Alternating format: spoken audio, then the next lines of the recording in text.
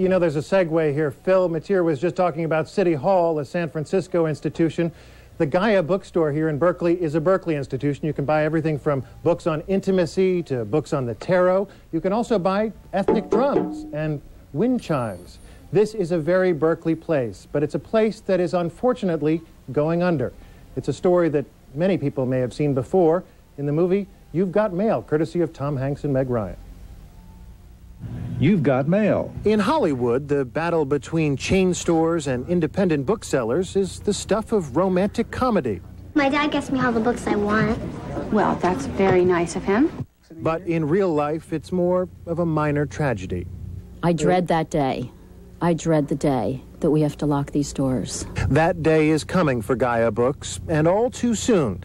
It's a familiar tale as one more little bookseller goes the way of the neighborhood video store, the mom-and-pop grocery, and the corner cafe. Can I have a short soy mocha? Having Starbucks on every corner leads to a kind of monoculture. It leads to a kind of monotony in our public sphere. And Gaia, whose name comes from the ancient Greek for planet Earth, stands for everything but that. Even the bookshelves were handmade by my husband in his garage.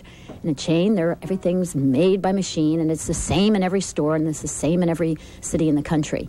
That's not healthy. In the book trade, the big players have high-volume sales and the prices to match.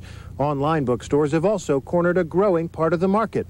These days, some folks do their browsing in person and their shopping online. Nicole Milne figures she's bought about 25 books that way. I don't really think of it as hurting a place like this because I think these places will still always have business even if there are online bookstores. But it does hurt. Printers Inc. in Palo Alto recently went belly up. So did 2 satellite stores for a clean, well-lighted place for books. On Valentine's Day, Gaia will become the latest victim.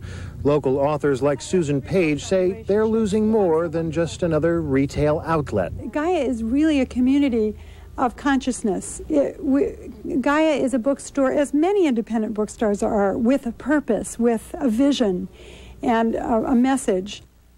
Unfortunately, that message will end come Valentine's Day. This Thursday, however, the community here at Gaia Books, both the store staff and the members of the public, are invited to a town hall meeting to discuss the problems faced by independent booksellers and what Bay Area residents can do about it. Pete?